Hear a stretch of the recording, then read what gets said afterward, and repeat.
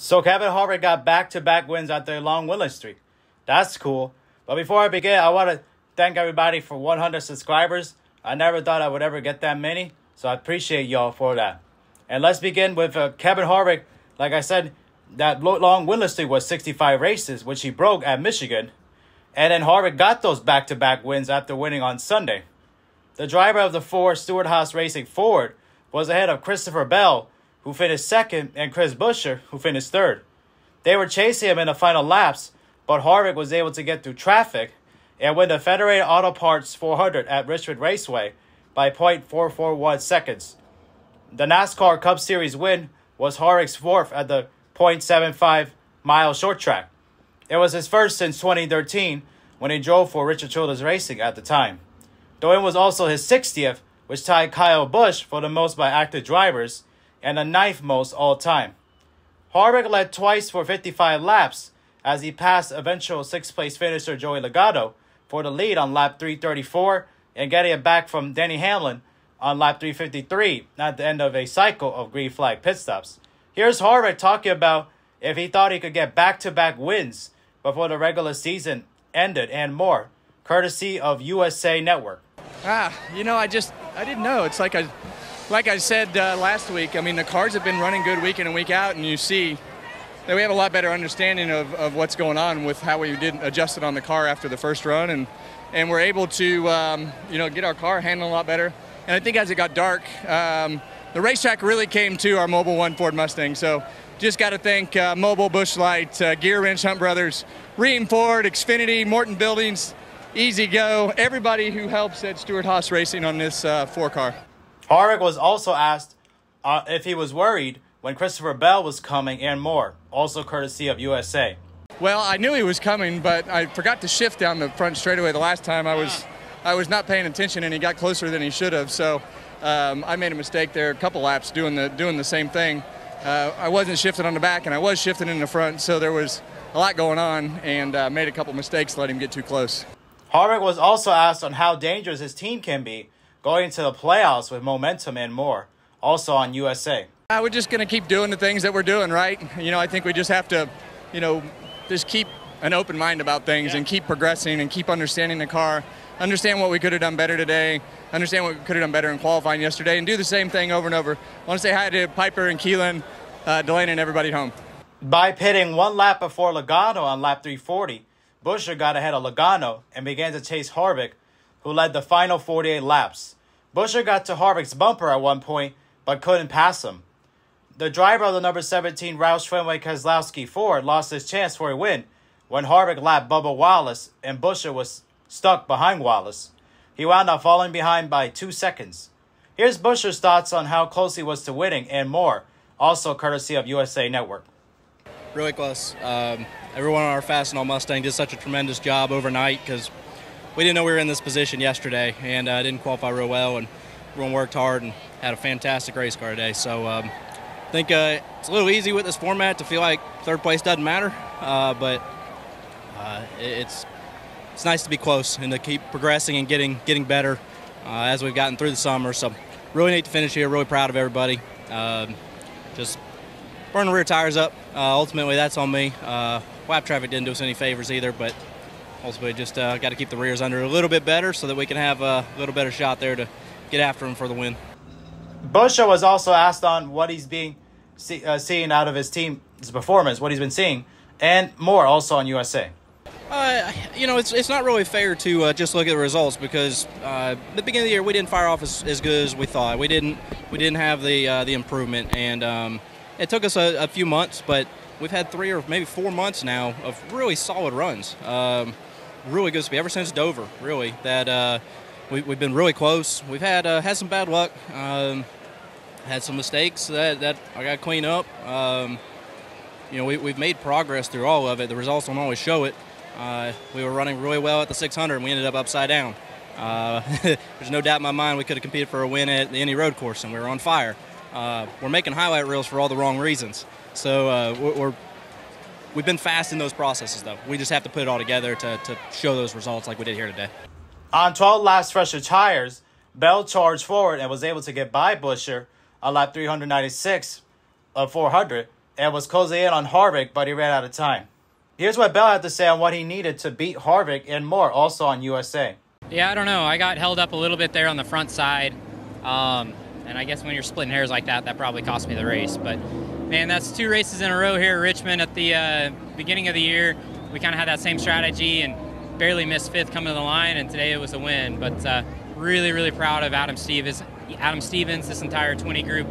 The Ream Camry didn't feel very good at the beginning, and we had our fair share of troubles. And pit crew really came through at the end there with some blazing stops and allowed us to get in front of the 11, who was on the same strategy as us, and get up there and contend.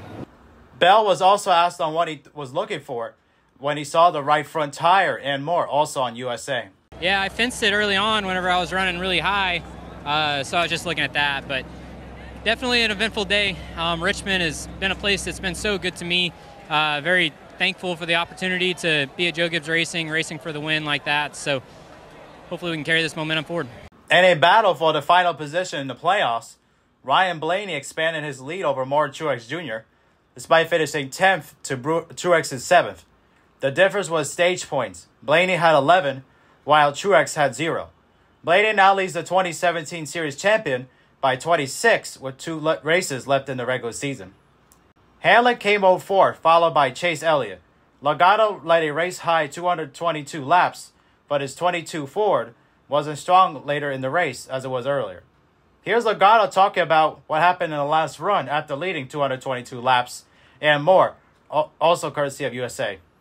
Yeah, I think just as the sun went down, Jack cooled off, obviously, and lost some turn on our car. And Kevin and, well, some others got a lot better the last couple of runs of the race. And when it was hot and slick, that was probably our strength with the Shell Penzo Mustang. And we had good turn. And then once it cooled off, we lost the turn, but we still weren't real good on the exits. And then you start playing defense and running too hard, and it's just kind of a downhill slope from there. So I was hoping for a late race caution for something. That was our only prayer at the end there. But, overall, hey, we got a stage win, playoff point. That's something to be proud of. Just stinks when you say we led 222 laps and not the right one. Logano was also asked on how much encouragement he has going into the playoffs with the speed and more, also on USA. Yeah, it means we're executing, really well throughout the race, so we're able to get something out of a race where we don't have a fast enough car. And when you have days like today, we have a fast enough car, you want to capitalize. And we did as far as a playoff point and a stage win, but not enough at the end of the race. So need these ones to be race wins instead of just stage wins. But overall, I feel like we're starting to come into our own here as the playoffs come around the corner. We're getting a little bit more solid, situated more in the top 5 more than what we've been. So I'm proud of that, and we just got to keep that going.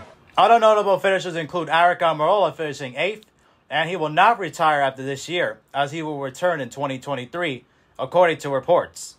Kyle Busch finished in 9th, Bubba Wallace 13th, Kyle Larson 15th, Ross Chastain 18th, Daniel Suarez 19th, Tyler Reddick 31st, and Ty Gibbs subbing in for Kurt Busch in 36th, respectively. The Cup Series will be going to Watkins Glen on Sunday for a race on the road course. What a run Kevin Harvick has been on. I did not expect this. Obviously, I didn't watch the last couple races because I was on vacation and I was able to watch it there. But I figured when I came back, Kevin Harvick probably won a race. That's what I figured. That's what I thought, especially because of the fact he hadn't won in so long. And when I saw that he won at Michigan, I was like, Kevin Harvick won. And he actually ended the streak of 65 races, which dates back to 2020 at Bristol when he won there. And the fact is he ended up doing it. I thought that he was going to win a race. I figured somebody was going to win a race, like somebody different, and it was Harvick. And I knew it. He won, so that was cool. And the fact that he ended up winning back-to-back after not winning for 65 races, I saw somewhere online saying that, it was the first time a driver done that since like Carl Edwards did that. I think it was 2010. So that was a crazy stat there as well. So happy for Harvick as well, since that is his nickname, pun intended, or no pun intended. Yeah. Happy Harvick is able to win again, and I'm happy for Harvick. And it was cool when he was taking the lead at Richmond. The fans were cheering for him too. That's pretty cool as well. It kind of felt like Chase Elliott for a second there too, him winning, him leading like that. So I was happy for him to do this. Obviously, I was kind of worried when he was not winning for a while that he would end up on a Jimmy Johnson kind of streak, losing streak, that he wouldn't win for the last couple years of his career. But fortunately, that was not the case. He was able to win a couple more races. And look, and now he's got confidence again. And you know, when he got confidence, he's dangerous. He can pull off a lot of wins, and he's already got back-to-back. Obviously, Watkins Glen, he's won there before, but he hadn't won there since 2006. So I don't know if he's going to win that, but at least now he's like more secured in the playoffs because a lot of drivers have been winning in one race. 15 winners now. So him getting the second one was big. So now like he's locked in like for sure now because he's got 2 wins and he's good to go now. So definitely like now, like you definitely did not want, the competition did not want to see him in the playoffs, especially how bad he was struggling and everything like that. Obviously he was still like running up like, you know, top 5, top 10, but he wasn't like winning and stuff like that. But yeah, he definitely was, but for the most part, he was definitely like struggling as well, even though he's had his good runs. He obviously like had a second earlier in the year too.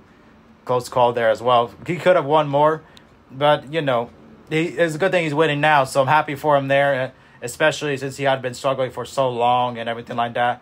Especially now he's finally figured out the next gen car. Obviously he and Roddy Childs have been winning so much, and then the fact is he's got now 60 tying Kyle Busch, but Busch like he's still like 10 years younger or so than Harvick, so he's going to end up winning a lot more races than what Harvick will win, most likely. But, you know, Harvick right now is tied, and he's joined a pretty big list, like, with, like, Busch, as well, like, Cale Yarbo, Richard Petty, Bobby Allison, Jeff Gordon, Jimmy Johnson, Darrell Waltrip, Dale Earnhardt. Like, that list is huge, you know? And let's not forget David Pearson, who was second all-time in wins as well. Obviously, you know, like, Richard Petty has the most with 200, so that's a pretty incredible list there. All Hall of Famers. Johnson will be very soon, and Harvick will be one day as well as Kyle Busch. So they'll all be Hall of Famers one day together. So that's a pretty cool list for him to join, and he's still got more races to like possibly win as well. So who knows how many more he'll get before he's all said and done. Definitely, like I said, I didn't think he would win anymore anytime soon. So I'm happy that he got these wins. So that's good for him there, especially because you know that he's earned it. He's been on a long losing streak, and he knows what it's like to be on these type of losing streaks. He's been on a way longer one, though, like over 1 out of 10 races with Richard Childress Racing. But obviously that team was not as capable as Stewart Haas Racing. But circumstances like were him not winning. Obviously could have, would have, should have last year at Bristol. But Chase Elliott held him up after he blamed Harvick for wrecking him. Even though that was kind of childish out of Elliott, in my opinion. But Harvick could have won that race. Probably could have, would have, should have. But instead, like, he was still on a longer losing streak as a result. But at least he finally did win now, and like I said, he's got some confidence going to the playoffs. But definitely close call, like for Busch though. That was close, especially it looked like he could have gotten him in traffic, but the lap traffic was just too much. Harvick was struggling in traffic at first, but he was able to navigate through and was able to like pull away with clearer track. But Busch unfortunately couldn't do it. Obviously, he ran out of tires, like he said in his interview. But Bell, like, he had the fresher tires and he was coming. And Harvick was lucky that there was no more laps left in the race, because if there was, Bell would have won, definitely. But Harvick, like, fortunately was able to get the win there. But Bell, like, he's got his win as well. So definitely the good run for Bell as well, for Joe Gibbs Racing as well. And definitely see like what he could keep doing later, especially on the road course of Watkins Glen. That's going to be interesting there. I think, you know, like, obviously a driver like Chase Elliott's going to be favorite. Truex could be his best shot to win before the playoffs, because he's got to win soon. I can't believe that he's out right now. I can't believe that. And Blaney too, like the fact that he's 60, and if a new driver wins that's below him, he'll be out despite being second in points, like as far as regular points, because they're not wins. That's crazy to think that. It tells you, like, if that happens, it just tell you that this playoff system is tough, and that'd be a tough pill to swallow as well if that happens. But Blaney, he's got to get his act together and try to win a race too if he's gonna make the playoffs there. But definitely that's crazy stuff right there. But I said before about Harvick too, that, like, before, like, oh, he like the playoffs already be out. Well, that's, like I said, that's not a worry anymore, since he was able to win at Michigan and win at Richmond as well. So closer, yeah, he's back. So congratulations to Harvick on like getting back to like victory then, like, and he ended up now doing it 2 weeks in a row. So that's pretty cool there as well. So happy for him as well, like I said before, and well earned, definitely. Anyways, hope you guys enjoyed. Don't forget to leave a like, and if you are brand new, subscribe. And we'll see you guys in the next video. Peace.